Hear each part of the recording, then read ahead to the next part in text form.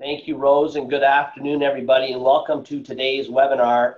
My name is Craig Vaughn. I'm the president of Castle. Castle manages HOAs, condos, and apartments in the Florida and Texas markets. We partner with about 300 communities through 7 offices and about 1,750 teammates. Very glad to have you here back this afternoon. Welcome some of you back. Many of you may have joined us 3 weeks ago when Jeff and his partner Michael and I addressed the shutting down of amenities. So we have come full circle. We can see a light at the end of the tunnel because today we're going to talk about the reopening of amenities. So much better conversation. You know, thank you for your leadership. Thank you for your thirst for information. We had around just over 900 registrants this afternoon who submitted almost 600 questions. So we're looking forward to spending the next 5 hours with you going through each of those questions one by one so that we can make sure everybody's satisfied at the end of our webinar. I'm just kidding, of course. I have taken the liberty of grouping the questions, and there are a lot of similar questions, into broad categories, and we formulated the agenda together this afternoon so that we can address as many of those questions as possible. To the extent we can't get your questions, we are going to have episode number 3 on May 21st at the same time. So I would encourage you to sign up for that webinar, and we'll get to some new topics and then certainly some of the topics that we haven't been able to get to today. As Rose said, you're welcome to ask questions through the Q&A feature. We can see them. My head's darting around up and down. I'm not daydreaming. I'm not nodding off. I'm actually reading the questions and seeing if we can't fit them into our discussion this afternoon. Just as a matter of course, I do see we have some new Zoom users. We are using the Zoom platform this afternoon. Before we do these webinars, we do check in. The platform's performing well, which probably means something will happen. But if it does, the advice to you is as simple as I get from our IT team. It is shut off your computer, log in, log out, log back in again, and it should work. That's what we'll do as well. So if we freeze, we'll be back at you. Before I ask the panel to quickly introduce themselves, I want to remind everyone that this is a conversation. Jeff and Allison volunteered their time this afternoon. They're not intending to provide specific legal advice for your community. You know, for those types of questions, you should go directly to your legal counsel and advisors. Brendan and I, it's an opportunity for us to provide information to you regarding reopening and answer some questions that have come up. So before we jump in, Jeff, if I could turn it over to you for a second so that you could introduce Kay Bender-Rembaum. Sure. Kay Bender-Rembaum. We are a community association law firm, 19 lawyers. Almost half of us are board certified in the field. We represent a little over 1,200 of Florida's community associations, and this is what we do 99.9% of the time. I lecture, I write, I publish on matters of importance to board members and managers all the time. Many of you already received my column, Rembaum's Association Roundup. Over 250 some odd articles have been published over the years. Its new home is in the Florida Community Association Journal. It appears to be fading in and out of the monitor at the moment. Technology is wonderful. I'd also like to introduce Allison Hertz, but before I do, a very special hello from my partner, Michael Bender. He apologizes that he could not be here today. Something came up very, very last minute, but he's asked me to let everybody know, yes, he's fine. Yes, he's healthy. Thank God. No, he does not have COVID-19, and he will be back with us. Just something came up and he couldn't be with us today, but he'll be back with us on the 21st. Hello, Michael. If you're out there watching, I suspect you are. Allison Hertz, wonderful lawyer. She's been with Kay Bender-Rembaum for 3 years. Say hello, Allison, while I introduce you. Hi, everyone. Hi.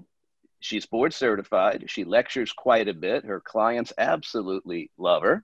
And I think you're in for a real treat having her with us on the webinar this morning.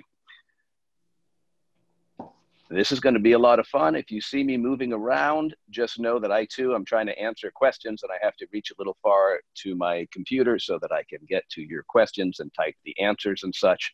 And I look forward to the next hour, Craig. Back to you. Great. Or to Brendan. Tell us a little bit about yourself and Plastridge.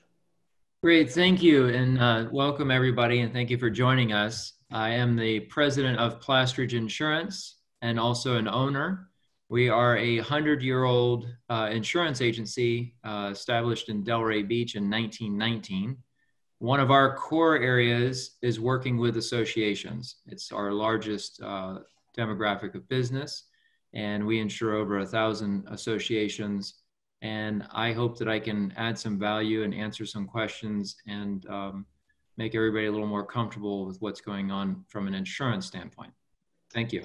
Great, Brendan, appreciate that. And we don't have a specific insurance topic on the agenda today. And if we can move to the agenda, I'd like to take you through it. But we have Brendan here to add his flavor to a number of the topics we're going to discuss today. So we do appreciate you sticking around and checking in, Brendan. Thank you. Our agenda today, we're going to cover 5 things. 1, the current legislative environment first.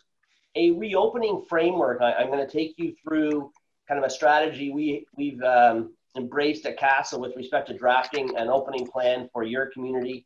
We want to talk about today's reality. What is going on? What are the governor's orders saying? What does that really mean on a granular level, which there are a lot of questions on? We'll talk a little bit about what's next, and if we have time, we'll do some Q&A at the end. So I think we should jump right in if we can. Jeff, it seems everyone is issuing executive orders. The president, our governor, the mayors, our counties on the municipal level. It's a legislative minefield out there for associations and directors. We're still under a state of emergency, of course, at least until tomorrow at this point. But can you give us an overview of the regulatory environment? I will indeed. I sure will. Right now, as you just mentioned, we're under Executive Order 2052. 2052 went into effect on March 9th and expires tomorrow, May 8th. That's the one, that's the big one. That created the state of emergency in the state of Florida. It was created for 60 days. We'll all be holding our breaths, waiting to see tomorrow, does the governor extend the state of emergency? And I know we're going to talk more about that in a few minutes. And we're going to fast forward because from March 9th through April 29th, remember we started on Order 2052. And then all of a sudden, in just a few days, from then, we're up to Order 2112, and that's the reopen order for those of you that want to look it up. That's the one that says no bar or nightclub that gets greater than 50% of its revenues can reopen right now. Restaurants can reopen, but only to 25% capacity, maintaining 6 feet between tables. Commercial gyms and fitness centers are still closed. Vacation rental prohibitions remain in effect. The in-store retail establishments are starting to open up to 25% of building occupancy. There's even partial voluntary medical procedures subject to certain conditions that are possible to schedule again. And that applies to everybody but Palm Beach County, Broward County, Miami. And is that the order? Yeah, I went out for a second, but I'm back. The governor made room so that local leadership in these 3 counties can be in consultation with him at any time. And once that consultation occurs and the governor agrees, then our counties can start to reopen as well. And then we also have, and what we'll be talking about today, are the local orders from Palm Beach County, Broward, and Miami-Dade dealing with issues that are important to our community associations in terms of what types of activities can we participate in. And then we'll be talking about swimming pools and tennis and basketball and opening general amenities, face coverings, etc. Great, Jeff, thank you. And I think it's important for our participants to understand, there are like 67 counties in the state. We can't hope to address all of those. They're all subject to different regulations, as Jeff just said. So we're going to focus in on Palm Beach, Broward, and Miami-Dade. And they're more restrictive. Those guidelines are more restrictive than what the rest of the state is covering. So you can take some comfort in the fact that you're in a better spot than we are down here from a regulation standpoint at this point. Before we get into the specific orders, I wanted to just run our participants through kind of what Castle has decided to do with respect to opening of amenities.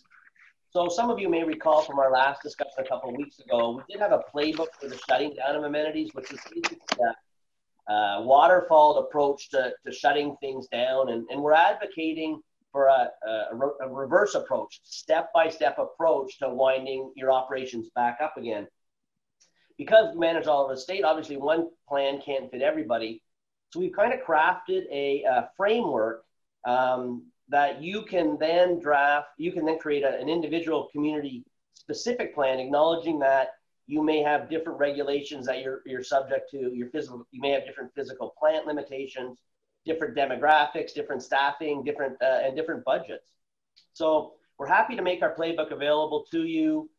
You can email us at info@castlegroup.com and we'll have someone send it to you, and you're welcome to use it. But I do want to take you quickly through kind of what our thinking was.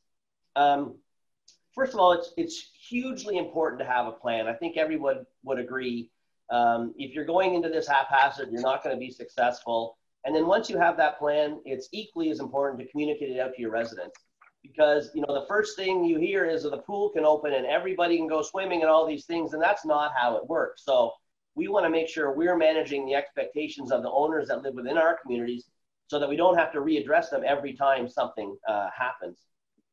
So our framework asks each board member to consider, I'm going to read these, what are the current regulations affecting my community, both state, county, and municipal? What are the recommendations of the CDC that I still have to abide by? What amenities do I have that are affected by the regulations? What are the demographics of my community? Does the setup of my amenities provide any limitation on reopening? And we'll talk a little bit about that in a second. Do I have the staffing, do I have any staffing or financial limitations relative to opening my amenities? So what this creates is the guidepost, right? The guidepost under which now you can look to your specific community and figure out how you're going to bring your amenities online. So we're recommending that, you know, the board have a workshop or a meeting and draft a plan, phased plan for your community. It can be more restrictive than the regulations. That is absolutely the case. And I know Jeff and Alice are going to talk about that. You don't have to do everything. You can't be any looser than the state or the local municipality, but you can be more restrictive, I think is important. So what we want you to do is sit down and here's your checklist. What do the regulations allow me to open now? Let's specifically talk about that, pools being a good example. What amenities do I have? Do I have any limitations on what I can open? So by way of example, physical limitations. Is my pool a tiny 10-person kidney-shaped pool at a small community? You know, that's going to restrict what I can't have the whole community in the pool because we got very specific rules around capacity. Do I have a small gym where I can't literally people, if I have 3 people in, they can't be 6 feet apart? Are these limitations on my plan? Staffing limitations, and we're going to talk a lot about that. There's a lot of questions on in some spots I have to monitor the use of the amenities. How does that look if I don't have staff? What are the demographics of my community? We manage a lot of communities in the 55 and better space. You know, some were 55 and better 25 years ago. So that population is highly subjected to the virus. And, you know, do we have the same rules in those communities as we do in some of our younger communities? Will I restrict hours? Will we restrict guests? And we're going to talk a little bit about that. What other amenities do I have that I need a plan for? So gym, a clubhouse, card room, because what's next? This plan should make sense should address all of my amenities because they are going to come online at some point in time. The last thing we think we should be considering is when will we ease restrictions on guests? So you can appreciate we have a framework, a guidepost, and then we have kind of a specific plan for my community. We have a saying at Castle, don't let the perfect get in the way of the good. So we're on draft 4 of our opening plan because we get feedback and we see what works and what makes sense, and we get feedback from the legal community. I know Allison and Jeff have reviewed our plan, and I'm sure would agree with our strategy. I hope I'll ask them to comment on that. But we're getting lots of feedback. So it's an iterative process. We're going through this, every week, and the association will do the same thing. As the regulations change, what you can open changes. You'll have already thought through the opening of my gym, the opening of my clubhouse, the card rooms, whatever, gym and fitness, the same thing, but all of those things that are nuanced to your community. So you have the framework, draft a plan, communicate the plan, implement the plan, monitor and adjust the plan as regulations change, and then communicate it again. So that's kind of what we're recommending everybody does. Again, we have that framework available for you. I know I talked very quickly, so I do apologize, but you know, the opening of all amenities is inevitable, so we're suggesting you have a plan. Jeff and Allison, you've seen our plan. Is our strategy a good one, and are you seeing anything else out there that we should incorporate into our plan? The plan is very well organized, which is appreciated for all of us and for the clients. I think they need help getting organized in some ways here. And I think the plan helps with the communication, which is key here. We need to communicate, as you said, and I can't emphasize that really enough. If you want to have restrictions, or if you want to have restrictions on reopening, you need to communicate. Right. Okay. Good. Well, again, that we were prepared. We'll make that available to anybody that wants it, and it does include templates for correspondence and all those types of things. I see Jeff is on mute, which worked a long time to make happen. But there you go. Welcome back. You like having that switch now. I know. We're about to get to you again right now, because I want to move on to where are we now, and you know, what is the state of affairs. So. Right. Jeff, you previously advised that the governor's issued kind of that state's phase one of its reopening plan. It has specific implications for the associations that we manage. From a community standpoint, can you walk us through what does the order allow us to reopen?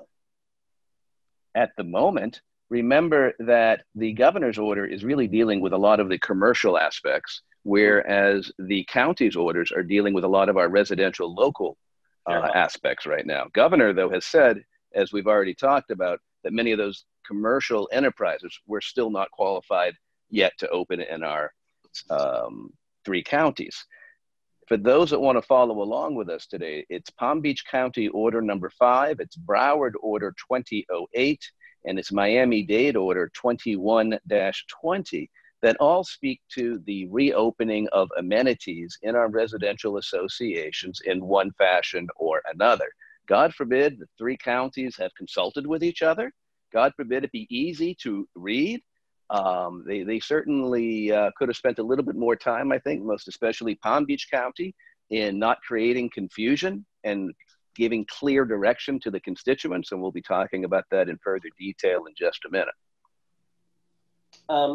That's fair, Jeff. And I think we are going to focus our discussion in on Broward, Palm Beach, and Miami-Dade. You know, it's kind of almost humorous. The leadership of those 3 counties got together and said, listen, we need to be on the same page here. Otherwise, we're going to have people running from Miami-Dade to swim in the pool in Palm Beach. And so that was great. And then they all adopted completely different regulations. So it was...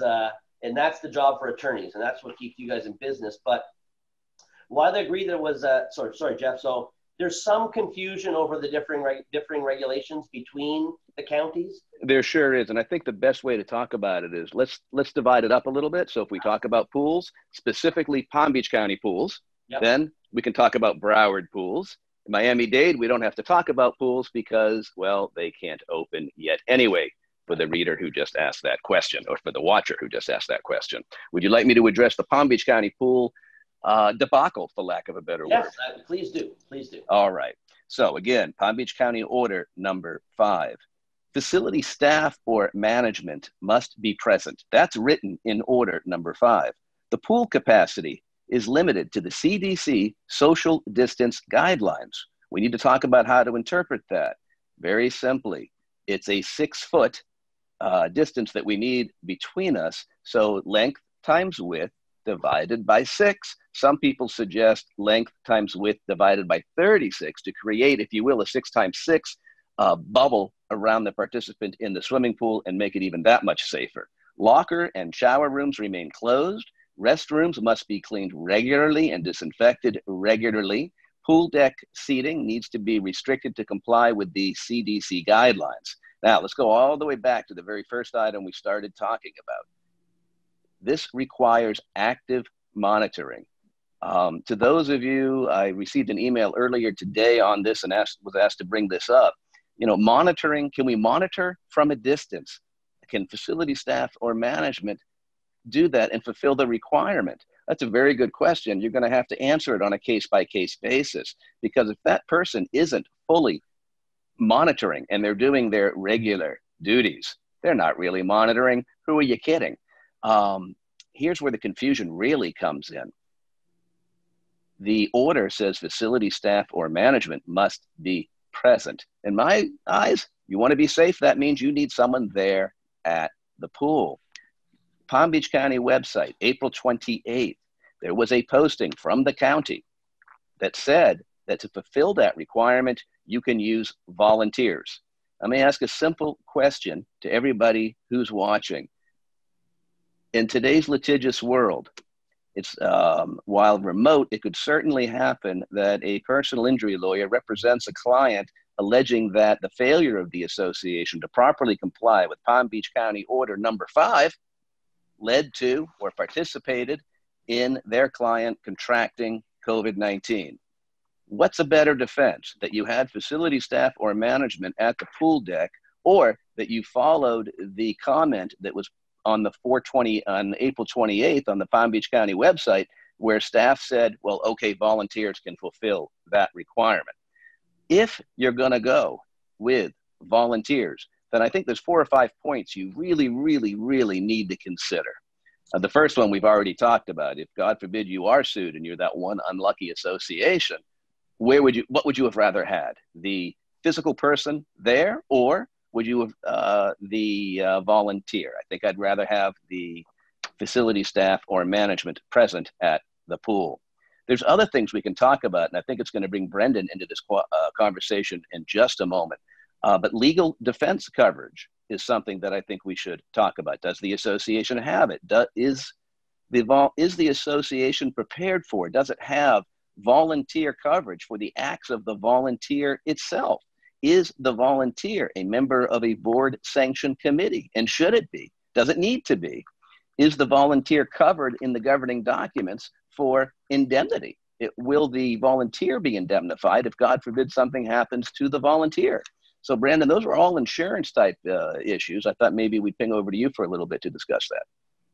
Jeff, thank you. So the intent of the directors and officers liability policy, which is there to protect the board and the property manager, the management company, from decisions and objections from unit owners. That's the best way to remember directors and officers. We call it D&O, is that it's there to protect you from decisions and objections that may come up. The policy under who is an insured covers past, present, and future directors. It covers your manager and your management company. And the language in all the forms that are the common insurers of that type of policy also include committees working under the direction of the board. Now, that's good and well, except for the fact that many of these policies have exclusions for any kind of communicable disease or viruses. So, while I can't give you a direct specific answer, it's very likely that the company that is offering you directors and officers liability has language in there that would either limit or eliminate coverage for an issue related to this virus. What about, but Brandon, just specifically for volunteers, I heard board of directors, committee, will volunteers monitoring the pool, do you think they will be protected? Or if they're not, what would the association do? Because we're getting a lot of questions of, can we use volunteers? Right, and I think, under normal circumstances, if this was, another situation and nothing to do with the virus, the volunteers would absolutely be covered under the director's officer's liability. The big problem is that the policy has language generally that's an absolute exclusion for anything to do with a virus or a communicable disease. So the reality is, I would say in a general way that volunteers would not be covered, nor would the board. The policy would not provide coverage. So if that's the case, Allison or Jeff, what what do you recommend? Are there things they can, an association can do if they want to use volunteers to mitigate the fact that, you know, they won't be covered if someone sues them, correct, Brendan? Correct. As a result, they, you know, believing that they got COVID-19 because there wasn't proper monitoring at the pool. What can they do? Well, we've written to the county attorney. We've had correspondence back and forth, asking them to put out a clarification order so that in the order itself, it provides that volunteers can be used, safely used, which would then pave the way, and we wouldn't have to worry so much about that liability issue to begin with. They've taken it under advisement, and in typical governmental fashion, nothing has happened. Allison? Yeah, going back to Broward and Dade, just to mention them a little bit here. Dade, Jeff already mentioned the pools are still closed. Pools are an amenity which are still completely closed there, so not much to talk about for Dade, Miami. Broward, they're open similar to Palm Beach County, but under slightly different conditions that are, I guess, somewhat problematic as well. I'll just read some of them. First, you have to maintain CDC guidelines, obviously the 6 feet separation. A threshold issue on Broward pools is you can only have capacity for both the deck and the pool at no greater than 50%. So then you also have to do one of 2 other things. You have to ensure that the pool is supervised by a sufficient number of employees or other persons designated by the housing development, and ensure that the facilities are sanitized, meaning the outdoor chairs, railing, gates, tables, showers, or you have to remove all furnishings from the pool deck. So it's an either or in Broward County, meaning supervision along the lines of what Jeff advised for Palm Beach County, or removing the furniture. In terms of using volunteers, just in a basic fashion, if you're going to use them, despite what we all know and what Jeff has advised in his roundup and today, they need to be trained. You can't just throw the obligation to volunteers or committee members and have the volunteers and committee members be regulating and enforcing with no guidelines. So the board must ensure that the committee, the volunteers, are provided with written, clear guidelines under which they are supposed to enforce. That's a threshold issue to me. If you don't give your committee or volunteer any education, any training, any guidelines, I see that as very problematic. Okay, so crystal clear. I think if I can summarize, and correct me if I'm wrong, so Broward and Palm Beach are different. Broward only requires monitoring in certain circumstances. Allison, is that correct? If you have pool furniture removed, it appears no monitoring is required, but the 50% rule still applies. Still applies. And then Jeff, Palm Beach County, we do require monitoring. There's not great guidance from the county on whether a volunteer can be used to do that. Well, right. You're waiting for clarification. Is that correct? Yes, we'd like to get better clarification for the associations in Palm Beach County on that. County, if you're listening, if you're watching, please take care of that. But if the association is going to use volunteers, they should be trained. It's not really just a question of sitting by the pool. They should be trained on, you know, what we want them to monitor, those types of things. Is that absolutely? Yes. They should also be advised by the board that, you know, they don't want the volunteers getting into altercations and enforcing these restrictions. I think that's very important to mention, that the volunteers need to gently remind of these restrictions. And if people aren't complying, their duty is to then report to the board or management for follow-up. And if the associations can't get a handle on enforcement, the codes all say that the facilities must be shut down because they would not be in compliance. So it's a gentle issue where the committee members and volunteers are put into a precarious situation that they now are sort of policing, and it could be problematic as well. So just to ping off of that a little bit, just because the amenity can be opened subject to these guidelines doesn't mean the association has to open them. For example, if you have good reasoning as to not even, it doesn't have to be that great of reasoning, I suppose. If an association exercising its reasonable business judgment doesn't want to open the amenities at this time, it really doesn't have to.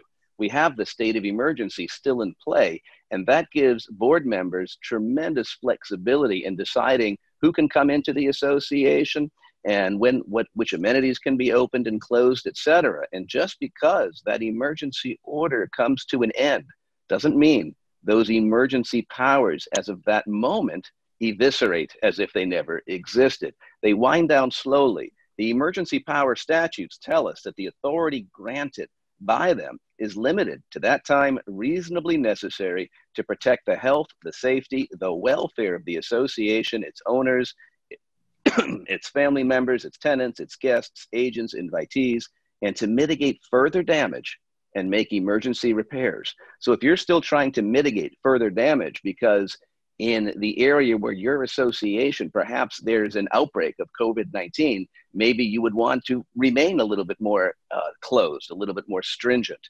than somebody 40 miles away. Palm Beach County is a very big place. Right. And just to mention, in Palm Beach County with the pools, it's not only monitoring the deck for the 6-foot issue, the monitors are also supposed to ensure that the bathrooms are continuously sanitized and cleaned and that there is soap or hand sanitizer there. So these monitor volunteers are not only out on the deck, they're now going to check the facilities as well. And maybe they have a checklist and keep track of when they did this. So it's more complicated than somebody's out on the pool deck. I think you definitely want to have a checklist in the facilities, how often those activities are being conducted, just for the association's own protection.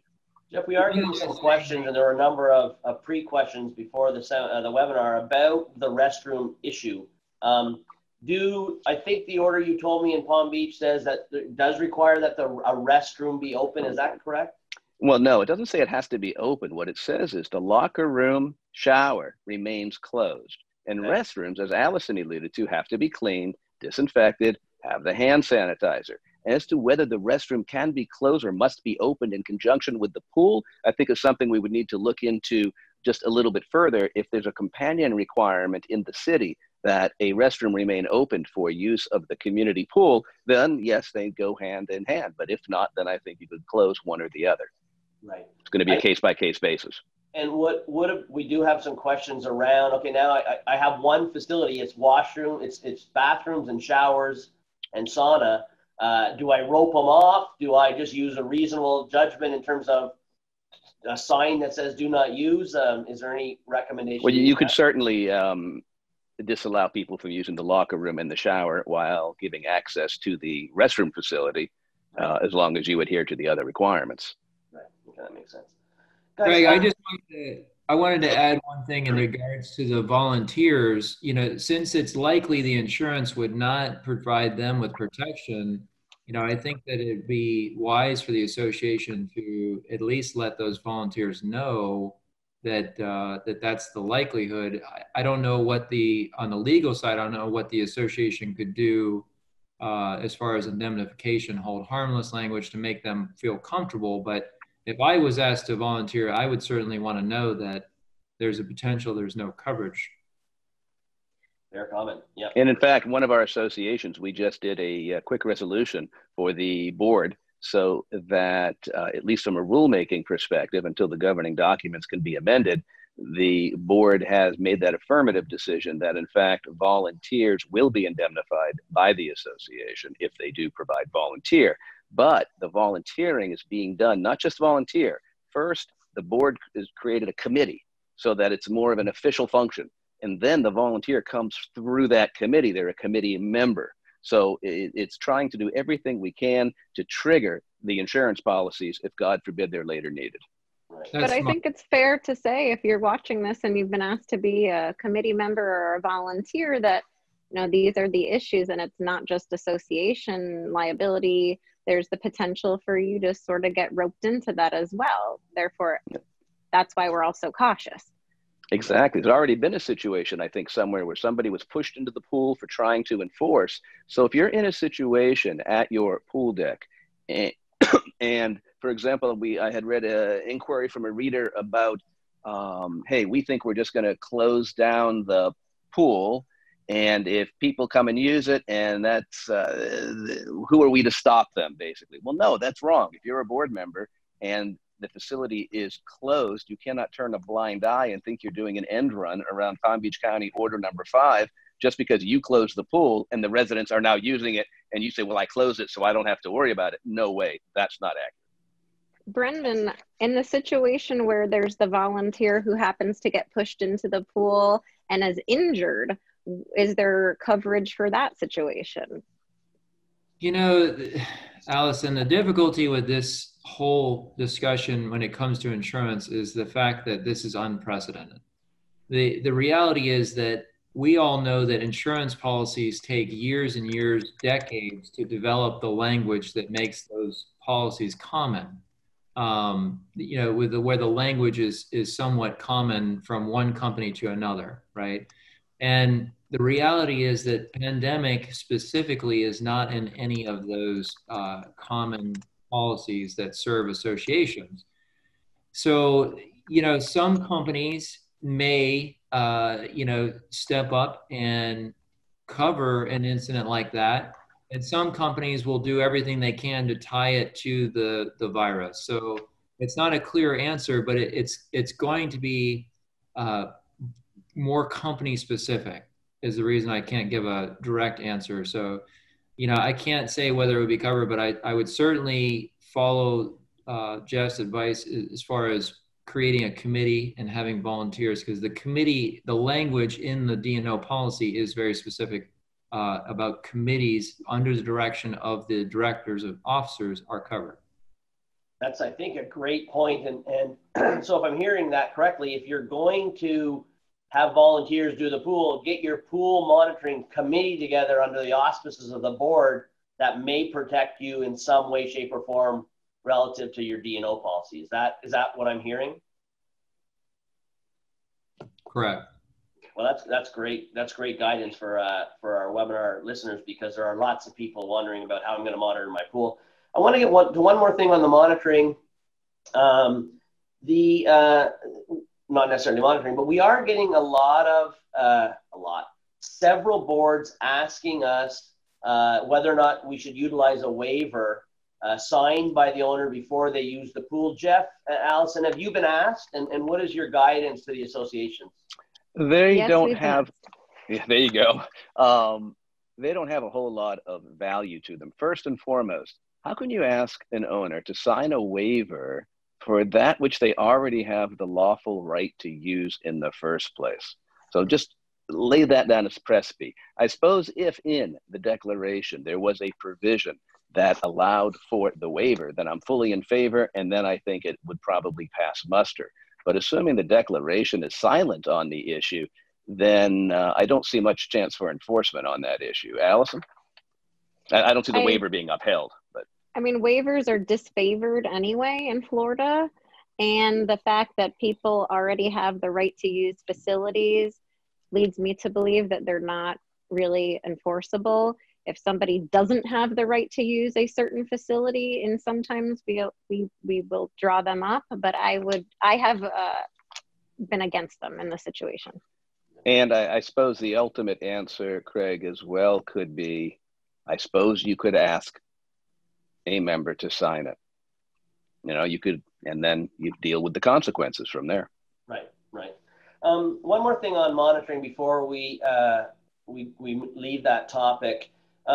We are getting some questions around, well, I have a security guard in the guardhouse, and I have cameras at the pool. Jeff, I think you touched on the issue, but, you know, is that going to be, do you think, an acceptable format of monitoring the pool? Well, how can the fellow behind the pool monitor fulfill the restroom requirement to clean and disinfect? So that's just one small part of it. Sure. If the person is truly sitting behind a monitor and there's 3 cameras, 4 cameras, 5 cameras covering every angle of the pool deck, and that's what they're doing, they're sitting and they are fully engaged and fully watching. But short of that, no, you can't just say, okay, because it's on our security system, we're monitoring it. That does not pass muster. Very narrow band of acceptable. It boils down to a case-by-case basis, as Jeff suggests. And if you are in the case where it's feasible, then I think there's a place for it. But typically speaking, I don't think it's going to cut it. I think what for those of you, for everyone listening, I think the key here is this is a slippery slope.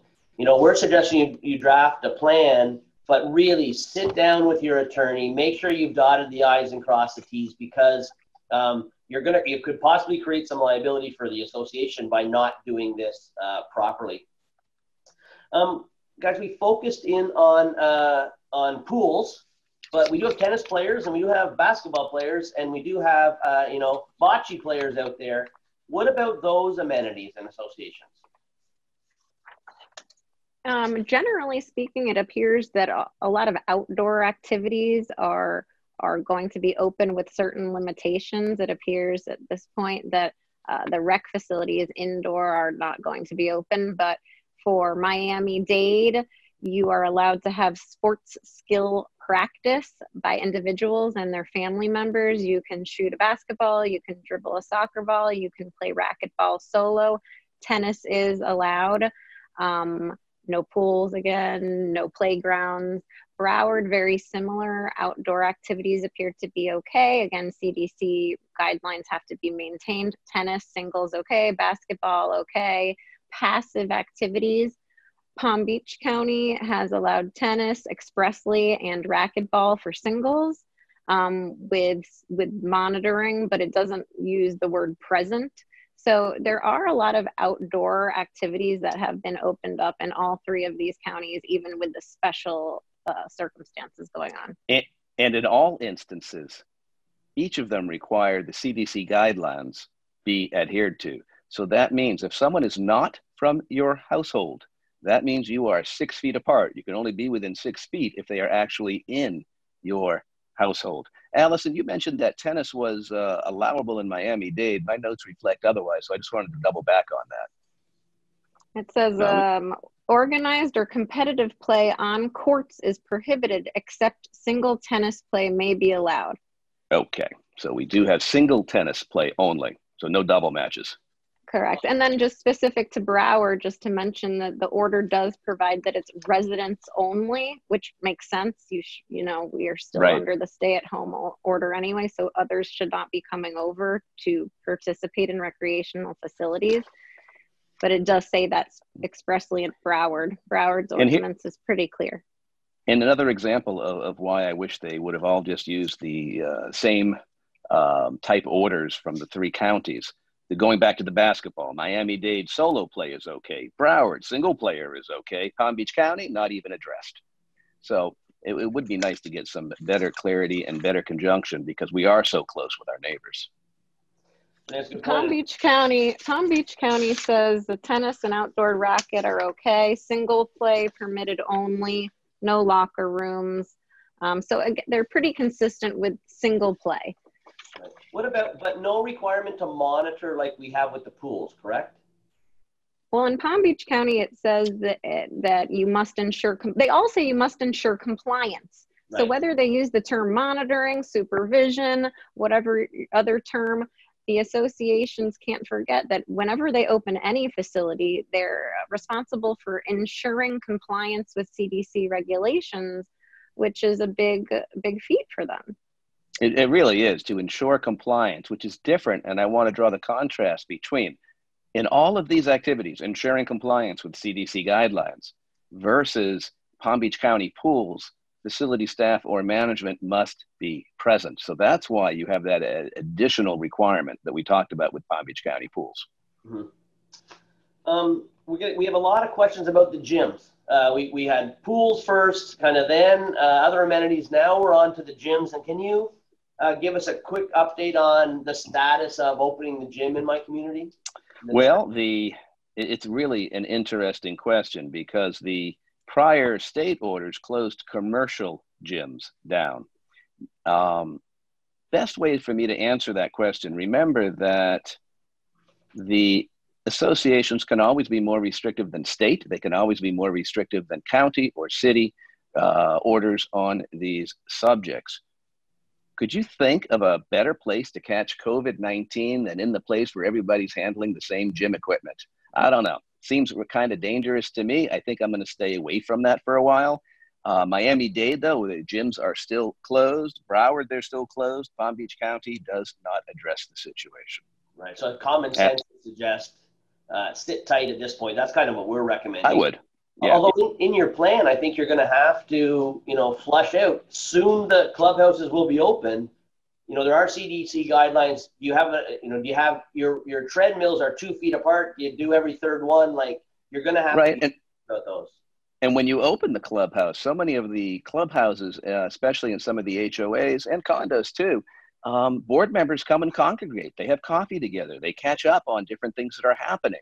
And I think that activity in and of itself has got to not occur until at least we're in a phase 3 situation. So really, when the business offices of the associations open back up, when the clubhouses open back up, I think we need to have, certainly in phase 1, specific need to be in that building. Maybe phase 2, it starts to relax a little bit. In phase 3, it's wide open again.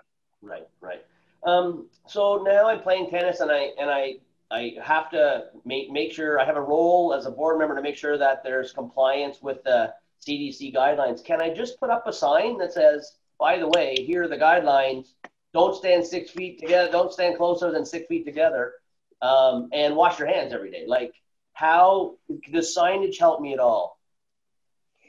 I think signage is going to help, but I don't think it's going to be the sole activity that you do to ensure compliance here. I think that's one of many tools that you need to have to do what you need to do. I think putting up a sign at the tennis court is helpful. And as Jeff said, there's no express requirement that somebody be present, but I think somebody needs to check on it. Again, have a sort of a checklist, risk management protocol that you've developed for your unique needs to make sure that you have some backup in your file if there's a problem at a later time. And we all need to remember that maybe you can ensure compliance for part of the day. So whether you'd like to have your tennis courts open 9 to 5, you would like to, but maybe you can only ensure compliance 9 to 12. So there's a opportunity to just scale back and still have people out there enjoying themselves.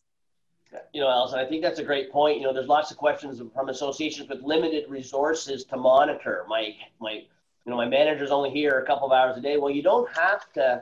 You can scale down the use of your amenities. You don't have to have them open like before the pandemic when, the pool's open dusk to dawn, 7 days a week, those such things. One of the tools you have as a board is to restrict the use, continue to restrict, open them up, but restrict the use.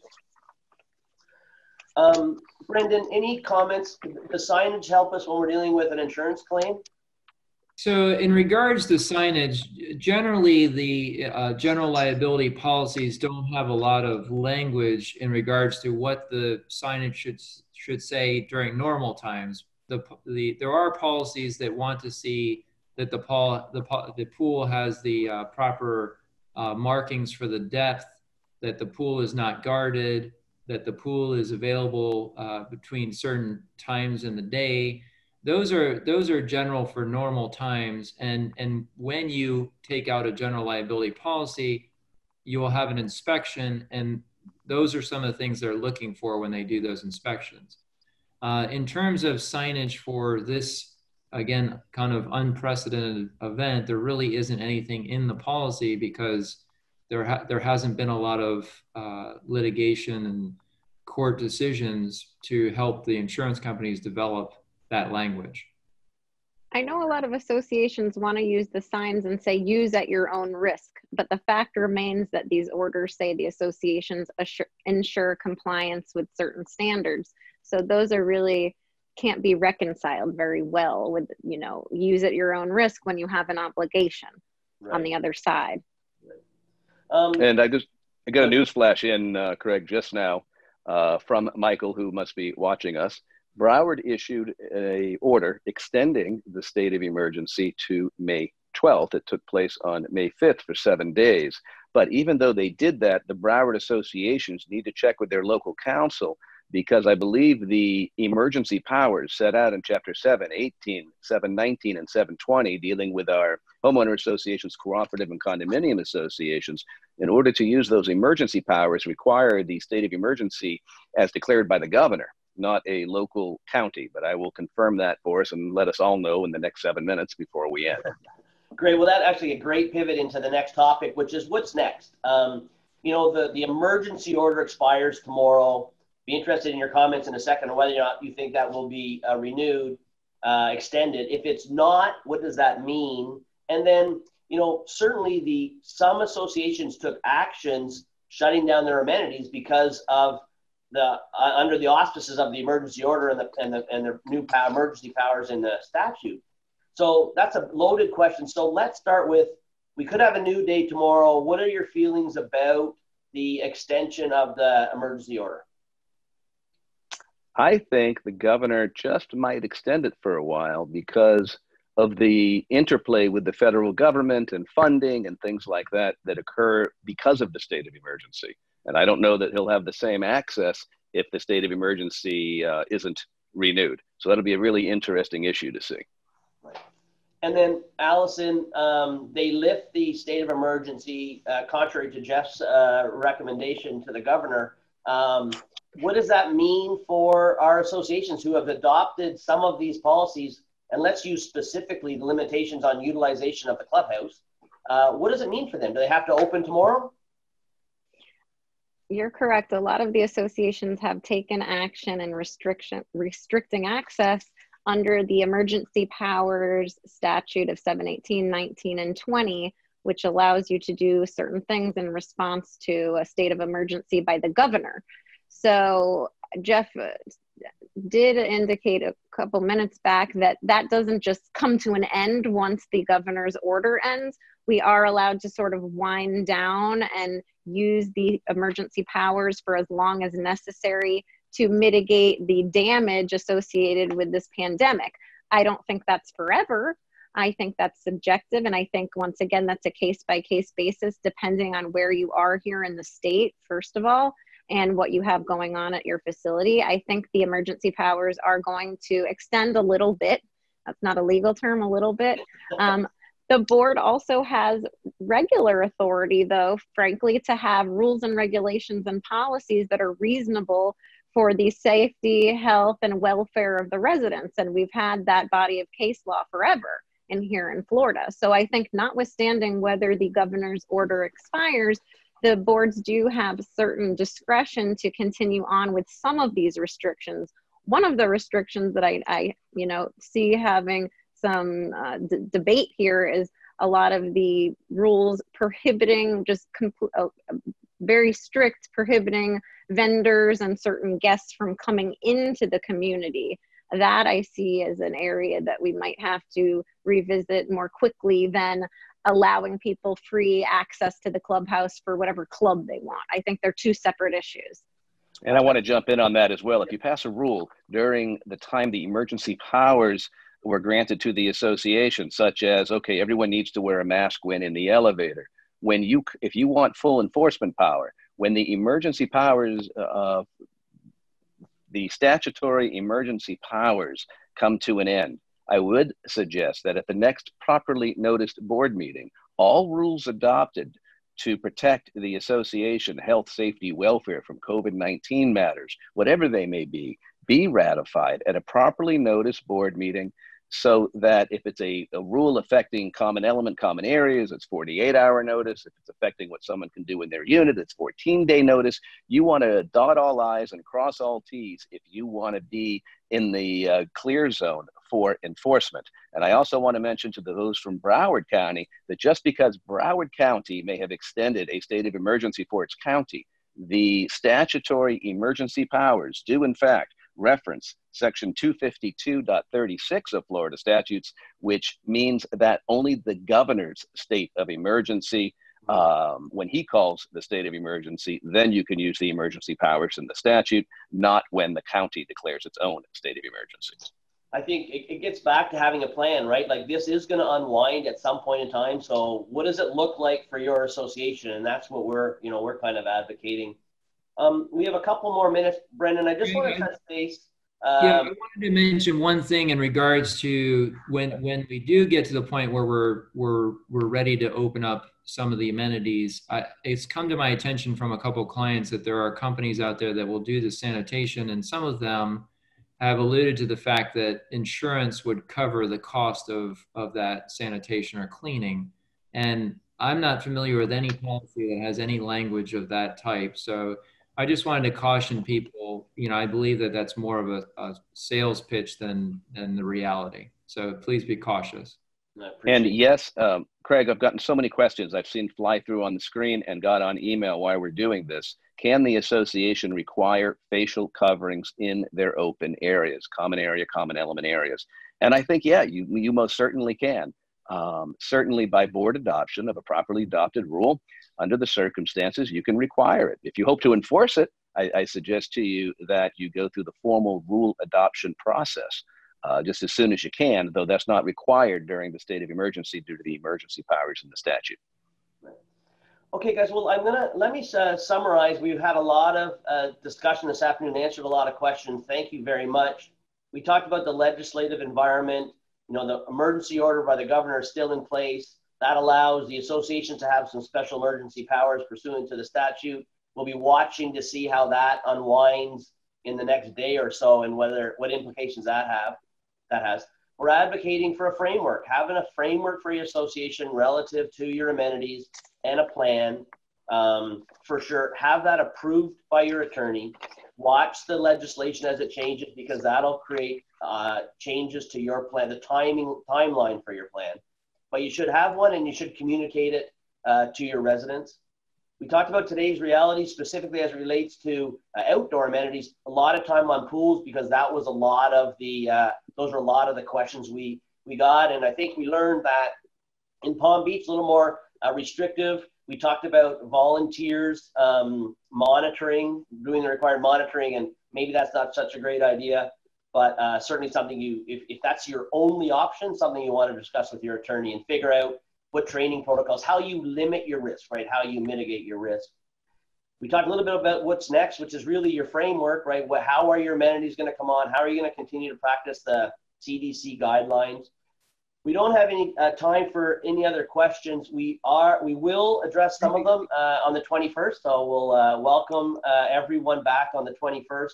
I did get a question on here. If you want this presentation webinar will be posted on our website, and I think you can find it on Kay Bender Renbaum's website as well.